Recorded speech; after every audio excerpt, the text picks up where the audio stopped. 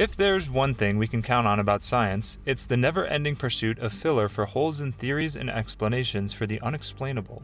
In astronomy, this pursuit becomes a way of life, because so much cannot be put to the scientific method for an absolute definitive conclusion.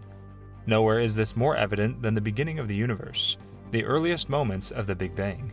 Over 4 decades ago, brilliant minds sought to explain what seemed unexplainable, and what they came up with is inflation theory, a mind-blowing concept. Welcome to Tech Rumor. In today's video, we peel back the layers of this dramatic micro moment in time and what it tells us about the universe, or even if it's real. It didn't explain everything. The Big Bang Theory emerged in the 1920s and slowly gained acceptance as the most likely construct of the earliest days of the universe. It explained much of the nature of the cosmos, especially Edwin Hubble's nearly century-old observation that galaxies are generally racing away from us. And it has been propped up in the last half-century by the discovery of the cosmic microwave radiation, CMB background, the ratio of elements in the universe, and other nice and tidy clues that add up to the universe popping out of an almost infinitely small point some 13.82 billion years ago. If you could run time backwards, you would see the universe collapse in on itself into that infinitely small point, far smaller than an electron and unimaginably hot. But it didn't explain everything. For one, temperatures across the CMB are virtually uniform, which flies in the face of a cosmic fireball scattering in all directions. The photons that have been traveling nearly the age of the universe certainly have not had time to cross the cosmos in the opposite direction from which they came. In other words, those far-flung corners of space look almost the same no matter where astronomers turn, with a level of precision that's baffling, to put it mildly. Secondly, to put it simply, why is the universe so flat? Our best satellite data tells us the universe is flat in the sense that parallel lines traveling through the cosmos will remain parallel, when some curvature over time is expected under the auspices of original Big Bang theory. In fact, Einstein's general theory of relativity makes mass bend space and time, which logically leads to a universe with mass such as ours having some curvature, in one direction or another. But throw the lack of curvature in with far-flung directions all having nearly the same temperature, and something appears amiss. And behind door number 3, the ever-present monopole problem. Under that same original Big Bang cosmology, there should be huge quantities of monopoles, which are heavy and stable magnetic particles with only a single pole, but there aren't. Plenty of electric monopoles to be found in particles like protons and electrons, but none of the magnetic variety. Why? Back to where it all began.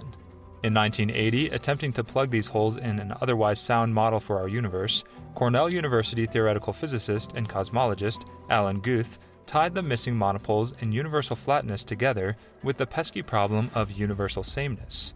Inflation theory. In a trillionth of a trillionth of a trillionth of a second after the Big Bang, what was then the universe experienced an almost unimaginable growth spurt. In that tiniest fraction of time, the cosmos expanded 100 septillion times. In other words, that onion you were holding is now 100,000 times the size of the Milky Way. That's cosmic inflation. What Guth proposed is that the universe expanded so rapidly, much faster than the speed of light, that monopoles were scattered far and wide, and an eternal search might not dig one up.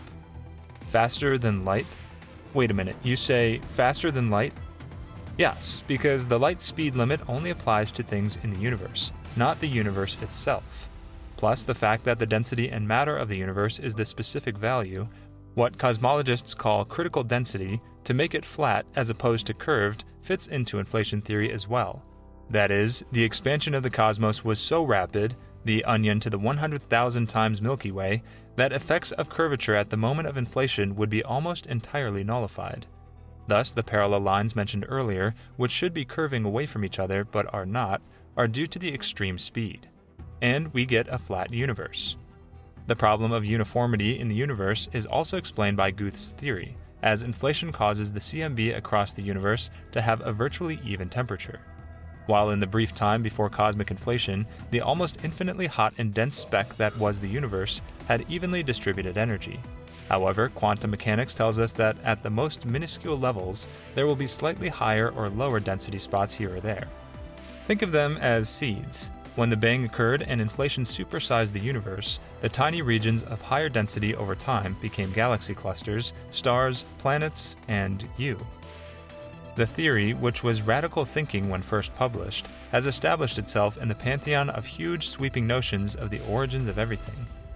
Inflation theory is now a standard bedrock of cosmology, taught and retaught as one of the theoretical cornerstones of our understanding of how the universe came to be. But don't think for 1 second that the debate is over. Far from it. And now for the pushback. Alan Guth did not formulate inflation theory by himself. Help was received from colleagues Andre Linde, Paul Steinhardt, and Andy Albrecht. And along the way, one of the Fab Four rethought his position and is now an ardent critic. Paul Steinhardt had this to say in Scientific American: "The cosmology community has not taken a cold, honest look at the Big Bang inflationary theory or paid significant attention to critics who questioned whether inflation happened. Rather, cosmologists appear to accept at face value the proponents' assertion that we must believe the inflationary theory because it offers the only simple explanation of the observed features of the universe." Steinhardt and two of his colleagues even argued that cosmic inflation is not even a theory, saying, "As we currently understand it, inflationary theory cannot be evaluated using the scientific method." Ouch. Part of the issue is the proliferation of literally hundreds of models of how the inflationary process occurred, and predictions of what they led to. And since the predictions cannot be tested, the number of models that can be imagined and applied as evidence for unknown outcomes is limitless. Are you ready for eternal inflation? No, that doesn't mean your taco will soon cost $1 million. Rather, it's the idea that when the exponential growth stopped, it did not stop all at once everywhere. Guth, who spawned this inflation model and gave us so much to consider, provides an even more interesting nugget. It's hard to build models of inflation that don't lead to a multiverse. This theory involves bubbles, cosmic bubbles. If the universe did not evenly stop its exponential growth, little bubbles of space could have stopped in different places. These bubbles, in a rapidly expanding universe, would get farther and farther away and grow into the resulting space between. The result?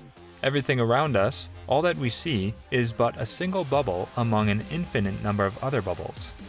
Did we mention that there are things we will never be able to test with the scientific method? But it sure is fun to imagine them. So what do you think about inflation theory, and what it tells us about our universe?